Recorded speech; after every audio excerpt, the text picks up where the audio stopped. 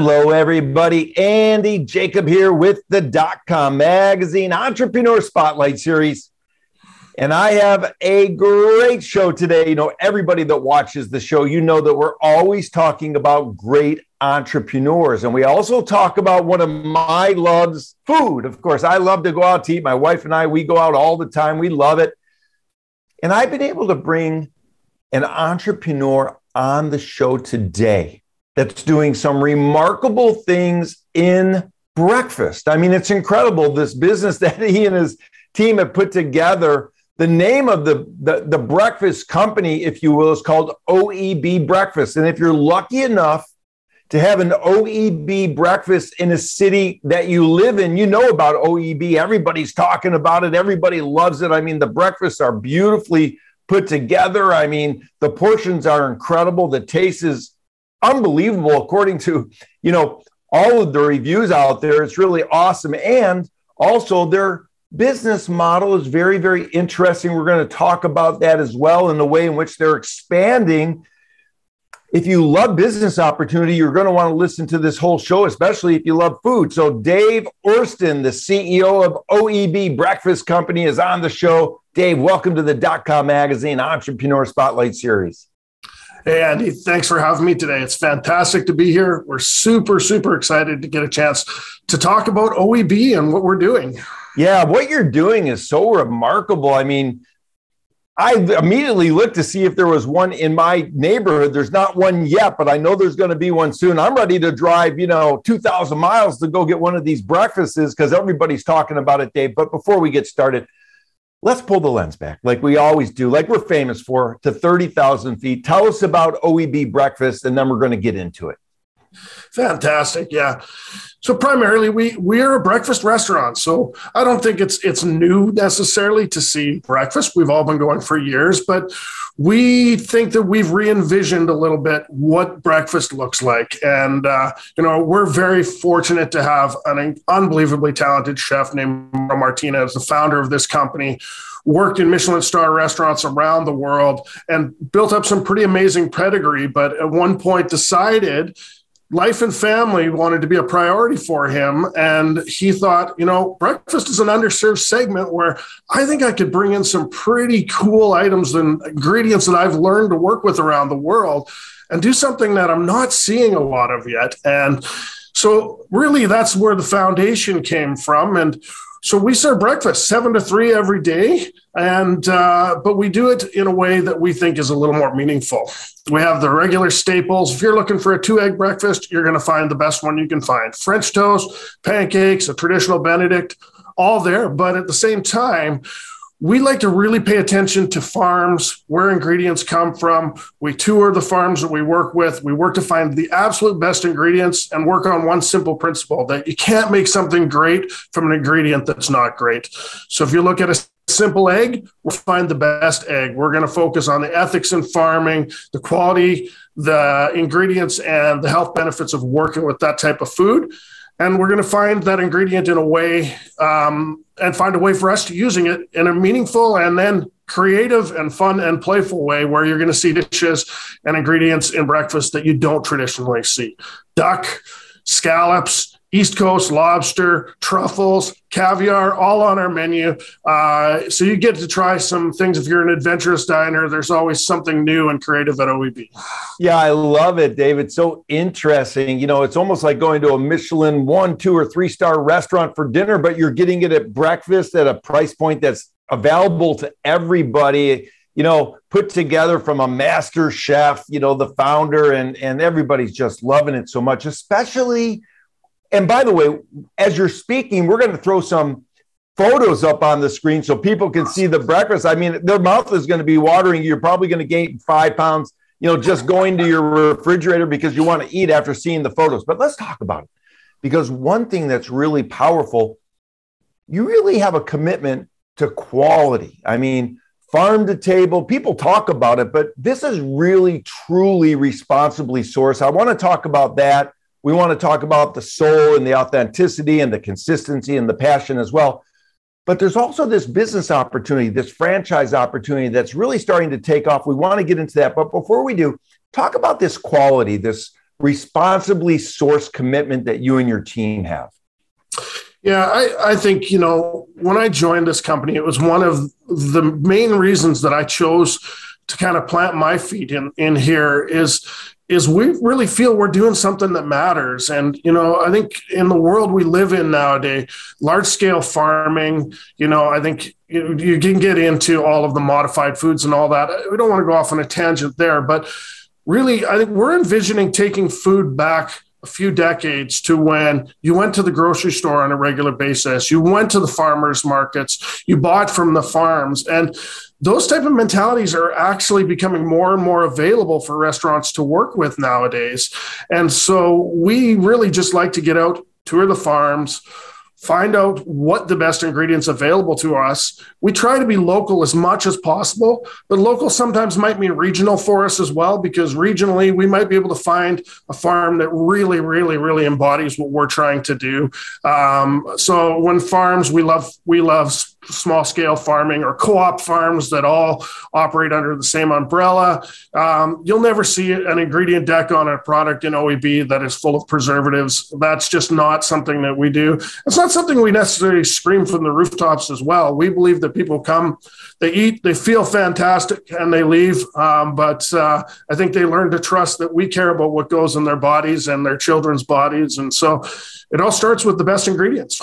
Yeah, I love it. It's so great. And of course, your spirited founder, Mauro Martina, he's been classically trained, and he brought that training into the breakfast space. And really, you're turning it upside down. You're really changing the entire dynamic, the conversation about breakfast. And I love breakfast. Now, you're expanding. I mean, OEB is starting to, move on the warpath. I mean, it's starting to pop up everywhere. I know we spoke. You have one up in Scottsdale, that I frequent very often. Let's talk about a little bit, let's talk about the opportunity. Are you looking for franchisees to now sort of take the wand and put the magic over the city that they're at?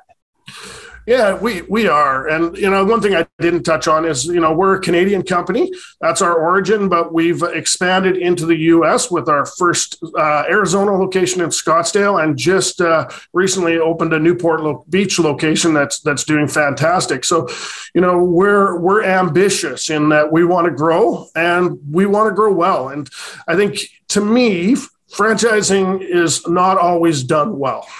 Very often becomes about growth, about getting locations, but we're about finding the best partners who really believe in what we're doing.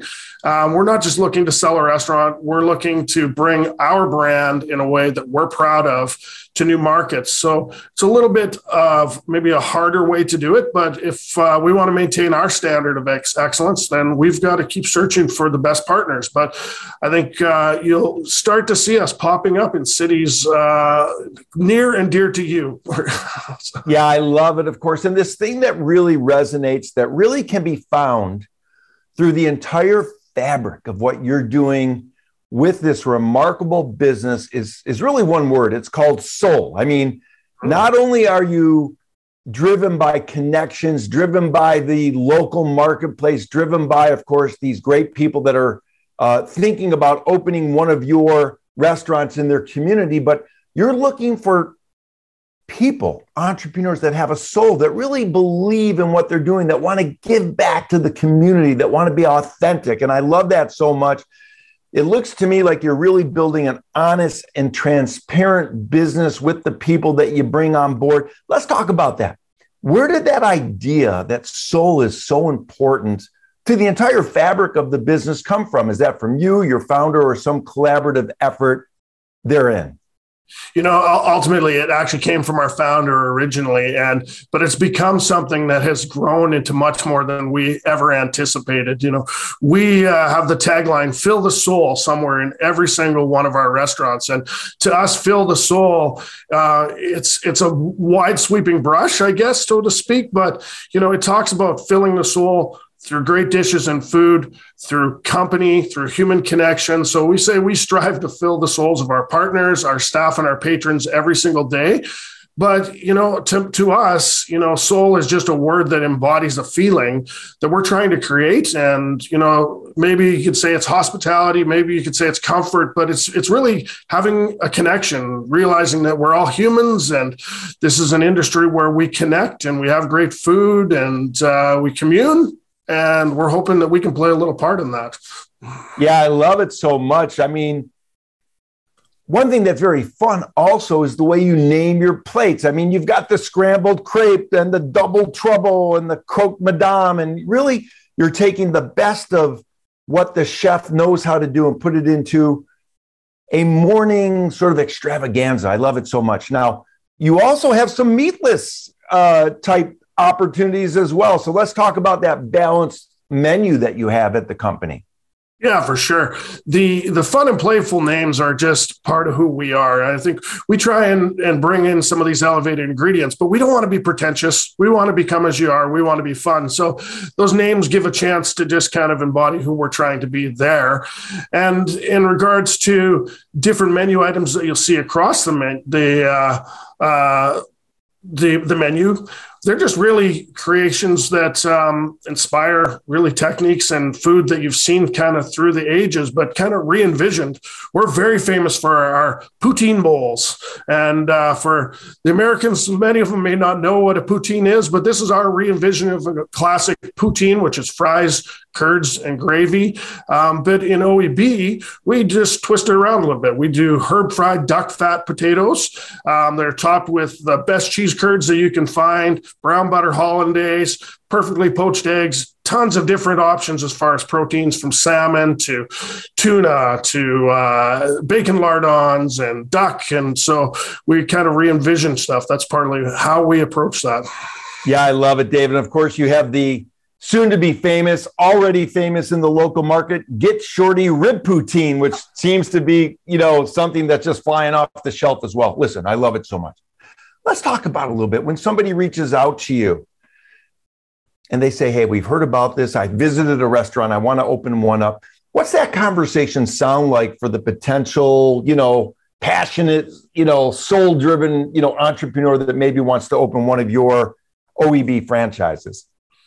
Yeah, the conversation to me, it's two part. There's the business side of it, understanding the model, the finance, and the success of a partner is always built on, having the financial stability to do well. So that will always be part of the conversation. But to us, it's about the person. It's about understanding their goals, whether they're aligned with our goals, and whether they really, really, really believe what we're doing.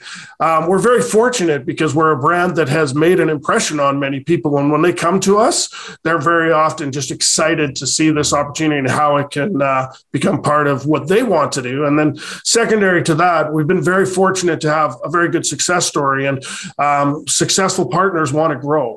And so as we build inside our own company, we're seeing more and more opportunities with a store that's doing quite well. And now people are looking for the opportunity to do a second and a third and a fourth. And so that's another avenue, but it's just about really, really smart people that are focused on great business operations and understand and believe in what we're trying to accomplish. So, yeah, I love it, David. Of course, one thing on the menu that caught our attention, you have something called Don't Even Go There, and it's just a great name. I mean, French style crepe with vanilla custard and berries and banana and fresh whipped cream and pistachios and almonds. I mean, sounds unbelievable. Now, for the people working at the restaurants, let's talk about the team.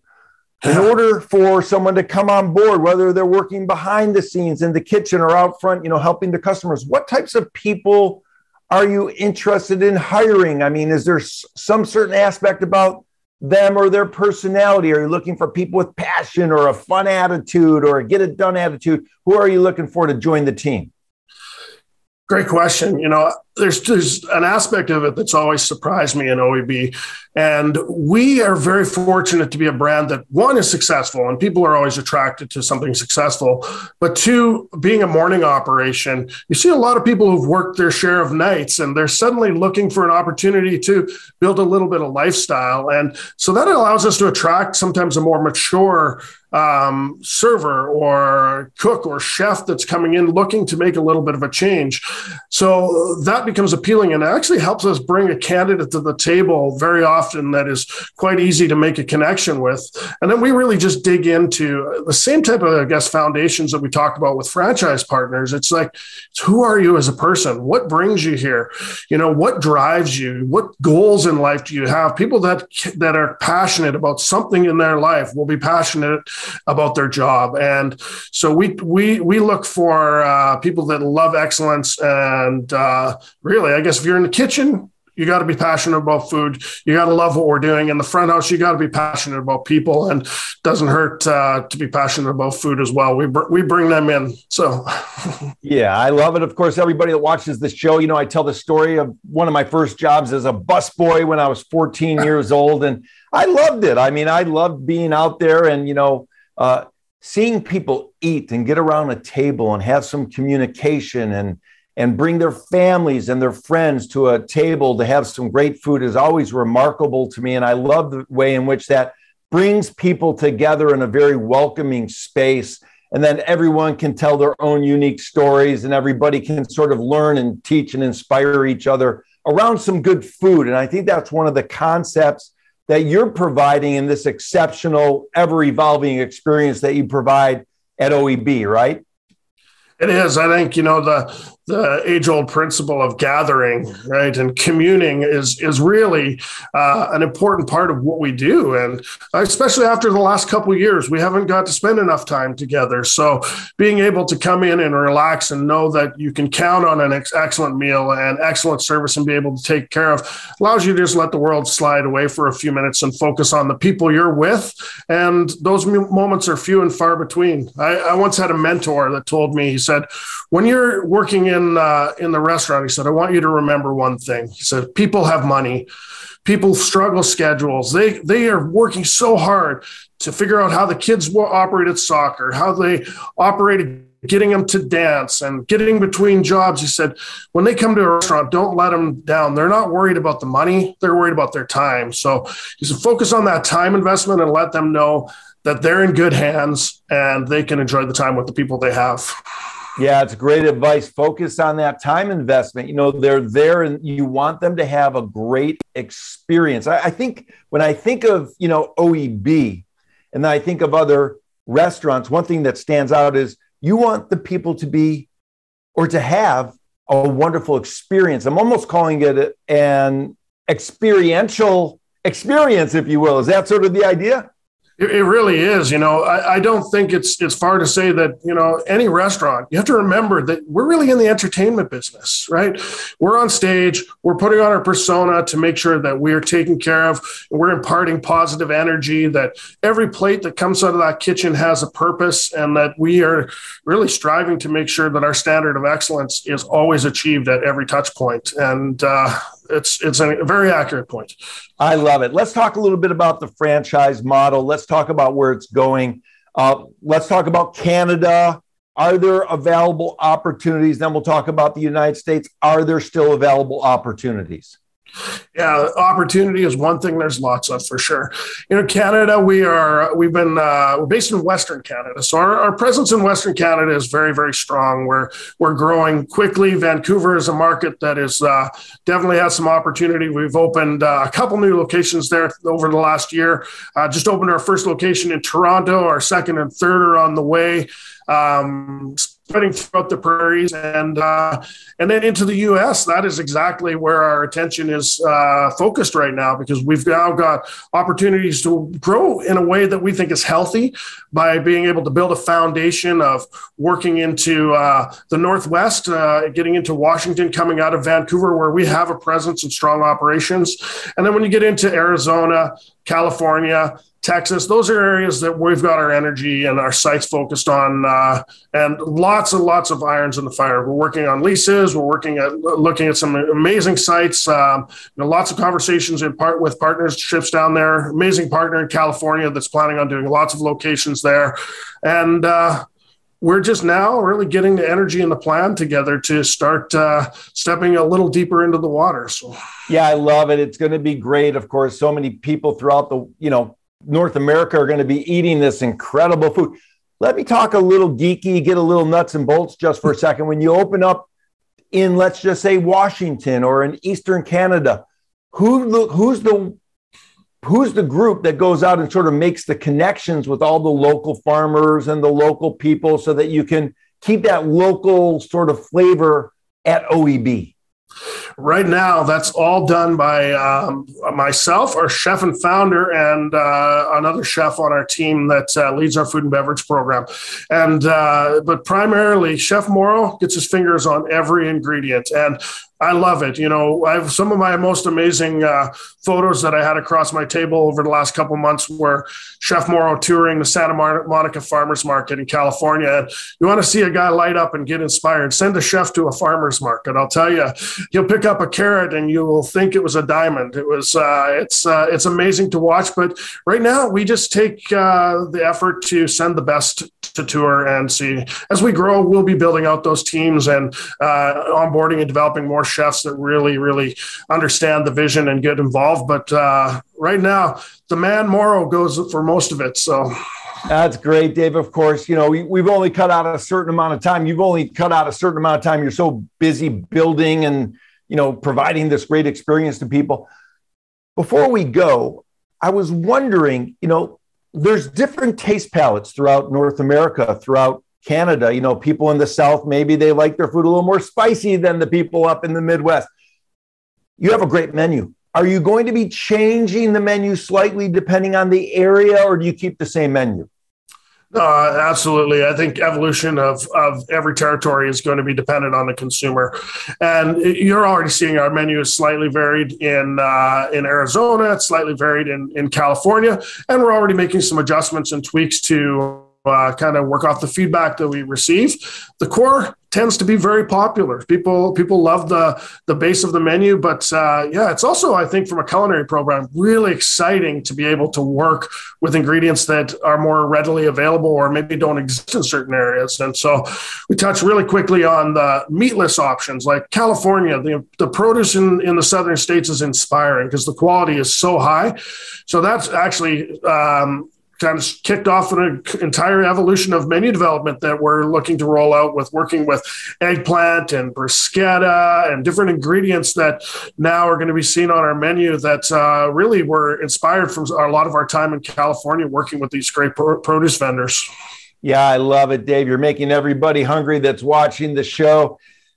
Before I let you go, I want to talk about entrepreneurship. You know, we have younger entrepreneurs, older entrepreneurs, you know, watching the show, and sometimes entrepreneurs, they hit a tough time. Maybe they hit a pothole in the road. Maybe they hit a roadblock or a wall. I mean, we all do. All entrepreneurs hit those roadblocks. I mean, if you're not hitting a roadblock or have some challenges as an entrepreneur, it just means you're not pushing hard enough, right? But for the younger entrepreneurs and older entrepreneurs that are maybe hitting a roadblock, maybe based on your background and experience, Dave, you could share some insight on what it takes for those entrepreneurs to get through a tough time and keep on pushing. Oh, wow. What a great question. You know, we've all been there. We've hit the wall at some point. You know, if I look back at myself, I think the things that have driven me through those tough times are, one, I've always had an extremely strong work ethic. I'm someone that's very highly driven. But I think there's really probably a couple of key points that have carried me through that. And the biggest is probably the people that I've surrounded myself with. You know, that core of team that you build, they'll carry you sometimes when you don't even know you need to be carried. And that development and team that you build will get you through there. I think planning and agility is probably the strongest suits from a technical aspect. If you stop and you refocus, you build a solid plan, and you know that you can be agile when it comes time to adjust. Surround yourself with great people and know that you just got to work hard. There's a light always at the end of the tunnel, and some of the tough moments build the best character, but they've always taken us to the right places. So. Wow, Dave, what great advice. Of course, you know, Mauro Martina, you know, the classically trained chef and the spirited founder, you know, and you are just leading the charge, doing great work. I'm so excited to have had you on the show here early on. I mean, I won't even be able to book you probably in another 12 months or 18 months. Things are going so well, and you're feeding so many people and making a true quality soul sort of relationship for people with food, which I love so much. So Dave, I want to thank you so much for coming on the .com Magazine Entrepreneur Spotlight Series today to talk about OEB, talk about not only what you're doing, but the opportunity and the great partners that you're currently talking to and that you've already established relationships with, and the incredible team, everybody from the people in the kitchen to the front. What a great organization you've put together. And thanks so much for coming on the .com Magazine Entrepreneur Spotlight Series today.